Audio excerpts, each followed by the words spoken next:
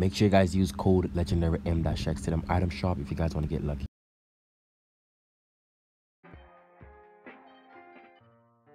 Let's go. We see that hype outside.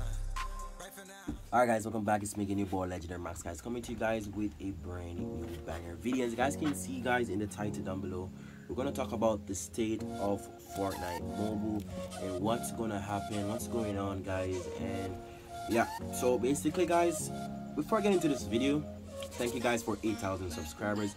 We hit it. My goal was to hit 8,000 subscribers last month, which is September, which we did. Thank you guys so much for that. The hard work is paying out. And for this month, guys, I'm trying to hit at least 9,000 subscribers or 8.5 thousand subscribers. Alright guys, so basically what I'm going to talk about is the state of Fortnite mobile, what's going on. So first thing first, let's go back to the first. Let's go back to the foundation of what causes this big saga. So Epic had a different payment which is cheaper than the Apple payment, direct payment. So now Epic had this payment and Apple said, and it basically go against their guidelines, right? So Apple decided to take the app off the App Store, which is okay because it's their App Store, is theirs, and they're basically Epic goes against the guidelines. So nothing is wrong with that. Nothing is wrong with that, right? So yeah, guys, 70% is mobile players. Fortnite players, 70% is mobile players. So that's a massive of person playing on a iOS device. Yeah, and after that, guys, a week after, basically the numbers dropped. Everyone started switching to different device because Chapter 2 Season 4 launched and iOS players could not get to play the game. Right, so the state of Fortnite mobile was dying, but was not dying, if you guys understand what we're saying. We still play the game, we still have fun, we say okay, only mobile, lobby, let's go, no more try hard, no more controller play or anything like that.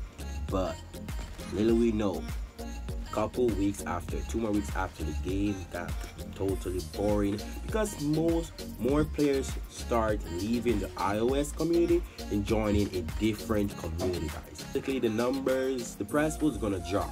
Okay, now on September 28th 2020, right, we basically was a courthouse hearing for Epic and Apple, and we got some really bad news. Epic lost tremendously, guys. It lost. Apple win. Apple gave some good facts, and basically one of them was like, different company, guys, basically take a 30% commission. Not only Apple, guys, not only Apple, different company take 30%. So why? It's not fair, right? That's basically what happened in the court. There was a bunch more, guys. You guys can watch that video if you guys want to go ahead and watch it. But yeah, and after that, guys, we hear that Fortnite won't return until July 2021, guys. July. That's gonna be the next quarter, and then it have to be the next one. So it's really crazy. July, guys, July 2021. Seriously. Right now, guys, I barely think there's any mobile players right now playing the game. Seriously. Maybe you guys are doing montages, not practicing rebuilds and those stuff, but the game is just not fun anymore. Epic, bring back the game. Simple. Remove back the direct payment. Remove it, and then mobile players are going to be back on the App Store. And I know. If Fortnite come back on the App Store, all of us is gonna come back to mobile, guys, and we're gonna be crazy. It's gonna be the biggest comeback.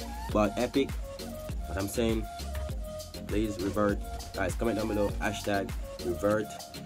Hopefully we get Fortnite back on the App Store and gets Chapter 2 Season 3, so I can create content for you guys, banger content. But yeah, it is what it is. See you guys next one. See that? I'm out. Peace.